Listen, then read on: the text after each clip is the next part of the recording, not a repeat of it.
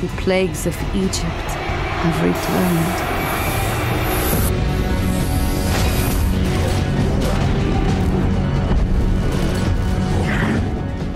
We're here at GDC 2012 in the lovely St. Regis Hotel. We just got a really exciting sneak peek of the secret world, and today I'm joined by Rui Casais from Funcom.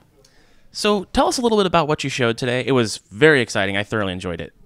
Well, we just took a sneak peek about a couple of new areas in the secret world. That, as you know, is our flagship titles shipping in June. We're very excited about it, and as usual, we are committed to high-end quality PC graphics. So it's really good to see that the game is coming out looking so good, running so well, and it's just going to be great. The game's absolutely gorgeous. Talk about some of the things that you guys learned from Age of Conan and how you were able to bring that information back into the secret world to really just make it great. So in Funcom, we always just try to make the game look as good as it can, and the games we've been making have go for that realistic look, and that lends itself very well to high quality, high-end graphics and rendering features. So with Age of Conan, we went to make a more old medieval type game. With Secret World, it's a modern world, so of course there are different challenges, but we did learn a lot about performance optimization and making sure that a release goes as smooth as possible. So for the Secret World, we're a lot more confident that not only the experience looks good, but it will run well on everyone's machines, being the low end or the high end. Now, with the inclusion of DirectX 11, we can push the technology even further, and we can safely say that we are one of the best looking MMOs out there. So, being from NVIDIA, our fans love technology, they love talking tech, they love hardware. Can you talk about some of the technology features that are in the secret world that pertain to NVIDIA and that our users will get a great experience from? Yeah, of course. Not only we upgraded the engine to DirectX 11, we also changed from a forward lighting to an inferred lighting engine or light prepass, which allows us to add lots of interesting new features that are especially visible on higher-end graphics cards. Things like HDR with adaptive tone mapping, or particle fog, or ambient occlusion, both high frequency and low frequency ambient occlusion. Things like FXAA that we work together with NVIDIA to develop and integrate, that runs great on all kinds of configurations and just provides a nicer, higher quality picture. And very recently we've done DirectX 11 features themselves, not just because it's easy to say that you're running a game in DirectX 11, but that doesn't necessarily mean it looks better. You need to actually put some work into it. So the main thing we're doing that really adds up is tessellation, where instead of just having a texture that pretends to have geometry, which is normally a normal map, we take that texture and create a displacement map that then generates geometry at runtime. So it's not just the pebbles on the road that from certain angles look like they have depth and volume.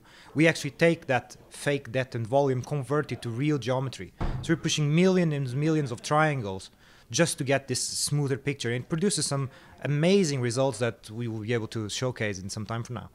Can you talk about what areas tessellation will be implemented in? Is it just terrain? Is it character models? Is it building or complete environment?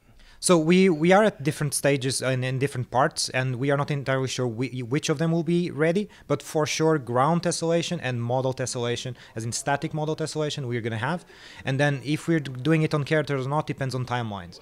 We are committed to delivering a solid experience, and we will not just add more features to make it look good. We prefer to get the features ready, solid, good, well-performing, and then when we have those, we move on to more. So we have this also a new thing that no game has done before, which is called displacement-aware skinning, where because we create this extra geometry, if you're not careful, when the player character is moving, the feet will intersect this new geometry because it's not really aware of it, because this new geometry is just on the GPU, and the CPU that controls the animations isn't aware of that.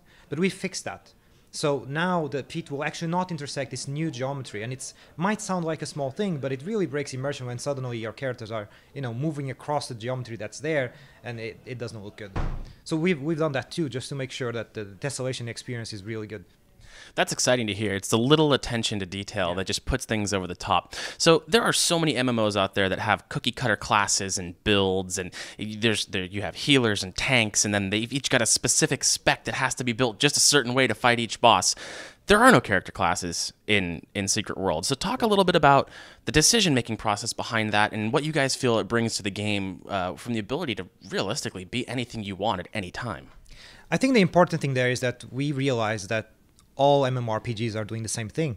We cut it into this pattern of just having classes. And one of the most frustrating things for players is that maybe they have a friend that just started playing, and you've been playing for a few months. So you have this high-level character that cannot play with a friend. And there are different systems that different games do to try to level you down to play with your friend, or level the friend up artificially to make sure you can play together. But in the end, it would be a lot nicer if you could just, instead of making a new character that's lower level or using those artificial systems, you can just pick a different set of abilities that maybe you're not ever invested in so much, and maybe you can play with that with your friend. Or when you go to a boss encounter, to a dungeon, and you see, oh, my friend that's the tank isn't here today, so I can't do this dungeon. Well, with Secret World you can. You can have that flexibility to just go and adapt yourself to the situation and not get frustrated because you feel constrained in this rules of the game, right? In the real world, you're not restricted. You're not when you're born. You don't say, "Oh, I can only use hammers." Of course not, right? If you can aim and shoot, but you can use a hammer, of course you can pick up a hammer and bash at something. You might not be very good at it to begin with, but as you do it more and more, you'll get better. And that's the point of the game: is that you can adapt to the situation, you can explore, you can play around and see. Maybe you've always played fighter classes, but in the Secret World you go, well, I'm going to start by playing with hammers and swords and stuff like that, but I want to try out an assault rifle. Maybe that would be cool, and then you can play around with it. It gives you the flexibility of not having to replay all the content again just because you want to try a different weapon. I think flexibility and reducing frustration for the players is the key. That's exciting. You hear that, guys? You're not going to have to cancel your raid because one healer didn't show up. So what's it been like to work with NVIDIA? How are we as a partner?